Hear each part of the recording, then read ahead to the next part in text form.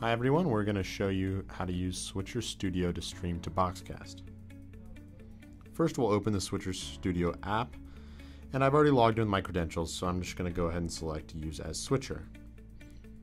In the app we see the various video sources and graphics that we can use, and I'm just going to play a static looping video from BoxCast.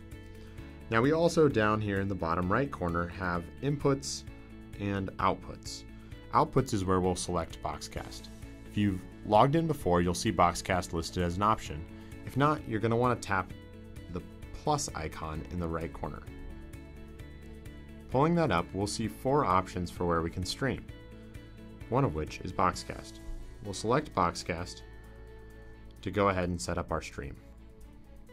Here we'll see future scheduled events that have Switcher Studio selected as a source.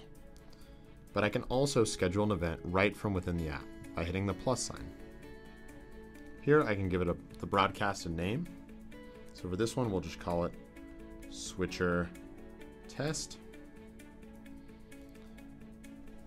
as well as fill in other details about the broadcast that we want, like a description, the resolution, start date, start time,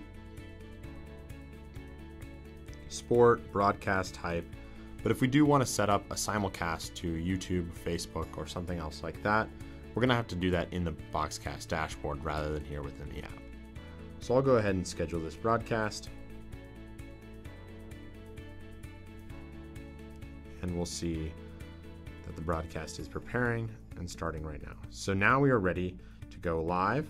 We're going to select BoxCast as that output, and we'll want to hit the record button to actually go ahead and start.